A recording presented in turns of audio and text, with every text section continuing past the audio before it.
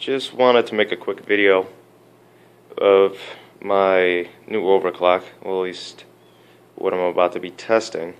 Hopefully it's stable. Currently my new computer is running an i7 3770K. I generally run it anywhere between 4.5 4.6 gigahertz.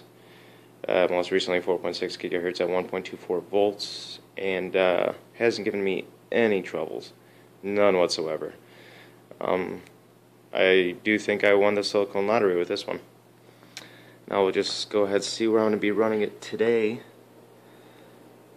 At 4.9 at 1.34 volts. I actually have it set up at 1.325 volts in the BIOS, but I do have PLL over voltage enabled. Load line calibration is set to extreme, so 0% droop. And as you can see, the idle temperatures are fairly decent. So let's go ahead and look at the hardware very quick. Now I will be making another video explaining all the hardware in detail and my entire setup, and even maybe my old rig over there, but for now this video is more so about that 4.9 gigahertz overclock, since most people have a hard time hitting 4.4, 4.5 gigahertz on the new 3770K. I think I am relatively lucky with this one. Now I am using the H100 Corsair all-in-one liquid cooling, as you can see here. Just running it in a push solution using the standard Corsair fans to do so. And behind the pump obviously is the 3770K.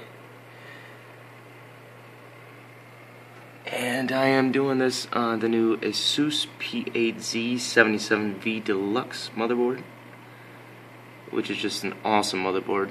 I'd highly recommend it to anybody. I am actually using the standard BIOS it came with, which I am not even sure which one it is at this point, but I really haven't found a reason to update the BIOS, as this motherboard simply hasn't given me any problems thus far. Currently running with 16 gigs of G-Skill Ripjaw Z, I believe. Memory at 2400 megahertz.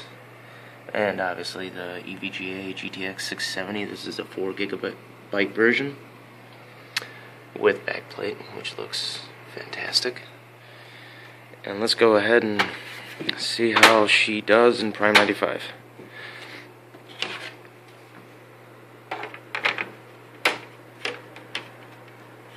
Now I got my fan settings set to high. Obviously inside the pump itself is a 3-stage pump, low, medium, and high, also set to high, just because I'm not really sure how this overclock is going to react under Prime. Ivy Bridge has a tendency to run hot under full load, so just taking all the precautions I can. There you have it. 4.9 gigahertz. Let's go ahead and fire up Prime 95. We're going to go ahead and do a blend test. Just a standard blend test. Go ahead and expand that. And the test is running. As you can see, the temperature just shot up substantially. Went from mid-20s to already hitting 70 degrees, 73 degrees Celsius on core number 2, or technically core number 1. Go ahead and watch this for a few minutes. Now I'm going to be running this test for at least a few hours. Now this is not a clock speed that I plan on using day in and day out. I'm just doing this for the hell of it, just to see what she'll do. See, all workers are still running.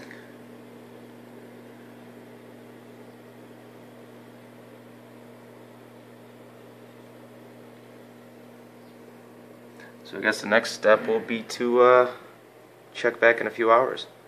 So I'll stop the video and probably edit it and see how she's doing. As you can see, already hitting 80s, 82 degrees Celsius. So it's going up. I'll check back in a little bit. Alright, well, the test has been running for about 35 minutes now, and as you can see, the temp has shot up as high as 92 degrees Celsius on core number 2. Now this is the very problem with Ivy Bridge. It does have a tendency to run hot compared to Sandy Bridge, which I am just not very comfortable with. You can see the temp is going as high as 1.376 volts, which is the very reason for it spiking up as high as 92 degrees Celsius.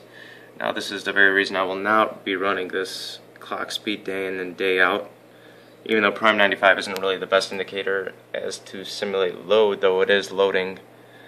Oh, and here's another thing. Didn't notice work number 4 stopped running. Failed the test. All the rest seem to be running. Now, of course, I could try dropping the V-core a little bit, seeing if that runs stable, but even so, at 90 some odd degrees Celsius, this is just not worth it. It's believed that this is due to Intel's idea to use a thermal compound between the lid and the die itself, as opposed to fluxless solder like they used in the Sandy Bridge and prior models. People have tried to delid the processors and replace the standard shitty thermal compound with something better, and some have had some success, some have ruined their processors, so that's not something I'm willing to try. I guess I'll just keep it at 4.6 gigahertz, where it doesn't even exceed 75 degrees Celsius under 100% torture test. So that's that. 4.9 gigahertz, though it could be done. Not really the best way to achieve performance.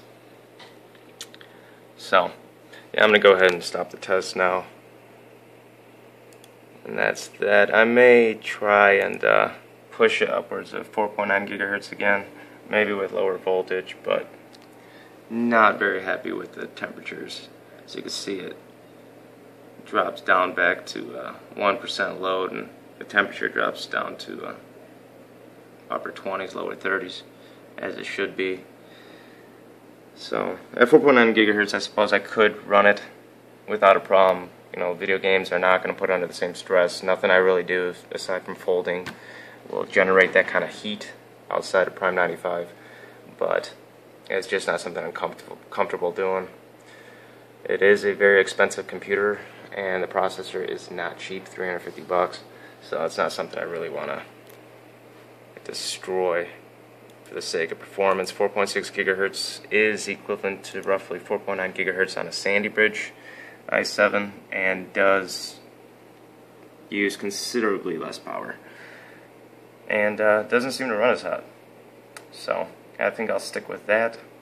Ultimately, I still do think I got a fantastic processor, being able to hit 4.6 gigahertz at a mere 1.24 volts, and never exceeding 70 some odd degrees under Prime 95 over 20 hours is good enough for me. So I'll keep it there, and I will be making more videos. The next video should be posted up in the next couple days. I will be doing it tonight, explaining the ins and outs of the new PC build, which is primarily a gaming rig. So look forward to making that video, and hope you like it.